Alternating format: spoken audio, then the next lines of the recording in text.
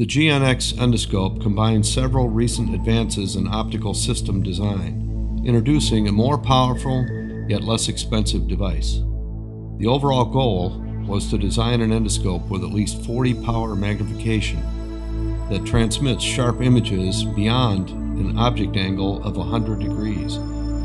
This is the first endoscope designed to allow refocusing of the objective lens.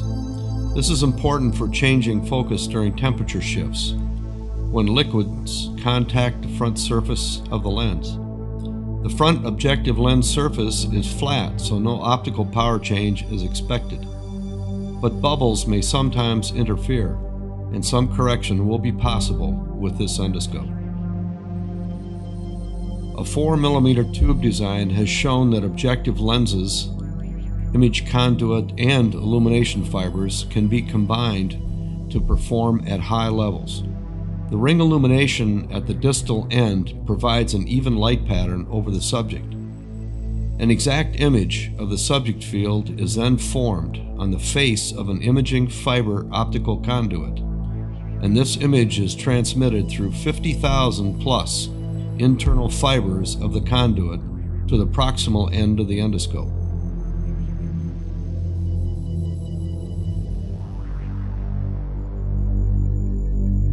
First stage magnification of the image trapped in the conduit is then accomplished by the relay magnifier.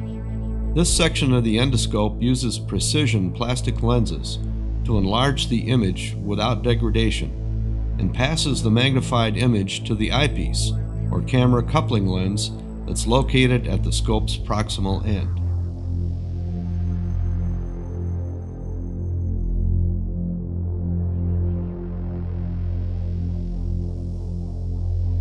Depending on operator option, an image may be either directly viewed or captured in a CCD camera. The eyepiece is quickly removed to allow placement of the camera and camera coupling lens. 7 power magnification in this stage provides an overall image magnification beyond 40 power for the overall endoscope. The eyepiece is by design very insensitive to misplacement, so it is readily maintained in focus. It will be possible later to add dioptric correction for surgeons who need visual correction. To meet both 510K FDA approval for an equivalent device and ease in decontaminating, a flat glass front lens element is permanently sealed inside the 4mm stainless steel tube. Potential contact with a patient is made using only these two materials. The scope's components can withstand 5 megarads radiation exposure, but the preferred method of decontamination is by gas treatment and not by superheated steam or autoclaving. For future designs, the endoscope can be easily modified to different lengths simply by changing the imaging fiber conduit length.